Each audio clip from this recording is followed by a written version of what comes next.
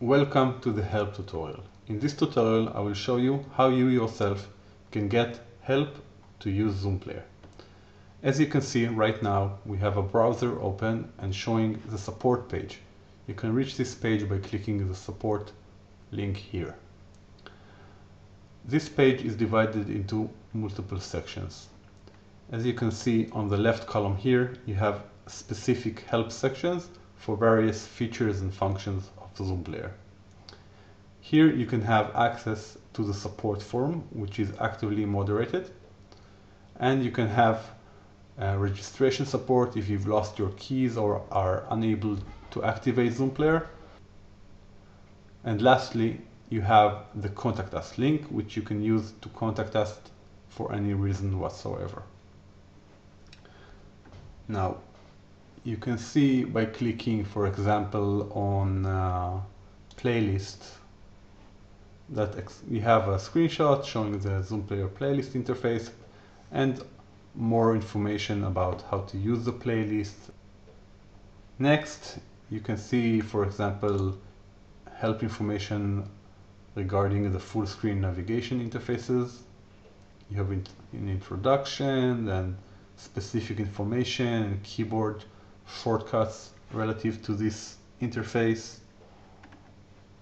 and so forth.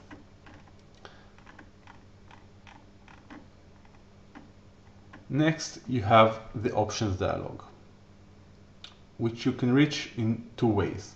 You can click the options and settings, which will show you the layout of the options dialog. As you can see, it's identical to the options dialog accessible through the player itself. The player itself is a little bit, you see you have more options right now because there's several new options introduced since the web page has been updated,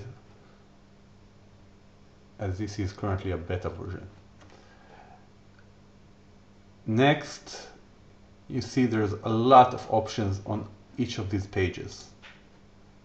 So you can click on the corresponding section here, for example, the control bar. And you can see that they're matching. You see auto show the control bar on mouse movement. You can see it here. And when you scroll down, basically anything that's listed on the options dialog page is described in more detail on this page, on the web page. Another way to reach specific help sections is by clicking a section and then clicking on the help/export button. Then by clicking on contextual help on currently visible items, your web browser will automatically open the relevant page. As you can see, you have the same information for these items you have here.